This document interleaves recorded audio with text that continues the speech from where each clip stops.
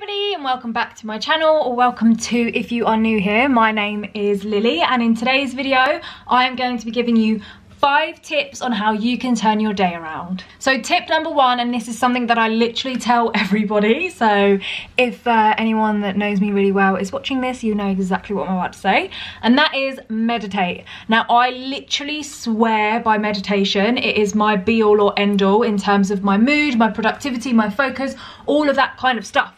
And there is so many different types of meditations that you can do out there that can really help you turn your day around. So if you've just had a day where you literally just feel like everything's going wrong and you just can't deal with anything anymore, you just want to go home and just try a release meditation. 3 minutes will help, but obviously the longer that you can have a chance to do it, the better. Definitely recommend maybe just after work. For example, if you've had a really long day at work and you want to be going to the gym, but then you can't be bothered because, you've had one of those days.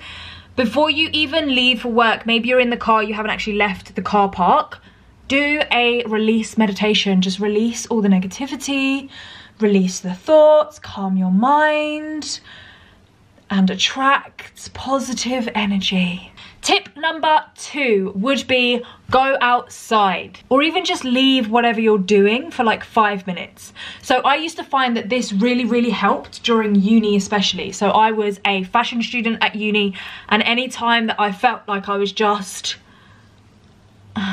losing my mind, I would genuinely just go outside. I'd just be like, drop everything and just go outside, just sit out there for a minute, just cool off, vent, do whatever, but just leave that atmosphere, leave that environment, go down, get a coffee, get a glass of water, eat something, do something different. Just get away from that situation, go outside, just leave the room, do something that's just going to distract your mind from what you were doing, and then come back to it. Tip number 3 is music. Listen to music. Music is such a powerful way to turn your mood around. I'm almost certain that everyone has that one song that when they listen to just get really like nostalgic, and just it takes them back to like 2013 and going clubbing at uni and drinking loads and having a great time or whatever. I don't know. Music is genuinely such a good way to use and utilize to turn your mood around. So, you know, when you're in the best of moods, look for new music and just make a really like upbeat playlist. There's probably loads on Spotify anyway, that's what I use. There's probably loads on Apple Music if that's what you use too. But just make a playlist of the songs that you really like that just make you want to get up and dance, and do that. Tip number 4 would be FaceTime someone. Genuinely. Sometimes you just need to vent it out, and it is the best thing ever.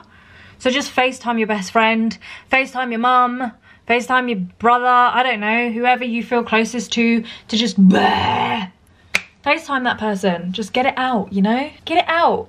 I'd recommend FaceTiming someone that genuinely makes you laugh so that they can kind of take the piss a little bit and just lighten the mood. But genuinely having a conversation and just talking about it with someone that's kind of like an outside perspective can really bring attention to whether this is something that's actually like annoying, or maybe it's just the environment that you're in that's kind of making you feel like that, if that makes sense. Hopefully it does. Tip number 5 is to genuinely write a gratitude list. And I know that people hate that. People are just like, oh, I'm having a shit day, like let me just have a shit day. That's all well and good, but sometimes just shifting your mind, shifting your focus really does help turn the day around. Because especially on a day where you've had a really hard day, just giving yourself a minute to just stop and think, okay, do you know what went well today? What did I enjoy? What can I take from this? What went well? What am I grateful for? It really does help, because sometimes, I mean, it's not even sometimes, it's all the time really. Negativity is so overpowering in the mind. It's really dominant, and it's very easy to get sucked into it, to just dwell in it, to stay in it. It's just try and turn your day around, try and just focus on the positive, and allow yourself to, you know, you can have a bad day. That's not the issue, and you can get stressed and all this and that, but it's just understanding that, okay, I can't change anything that's happened, so what can I look back on and just think, okay, at least that happened, that's good that that did that, I adapted really. You know, maybe you've got a stressful situation because things didn't turn out the way you thought. Well, you can just think, do you know what, I adapted really quickly, I could have handled it better, but I did adapt to it eventually, so I'm proud of the fact that I adapted to it eventually. Just always try and look at the positive side of things.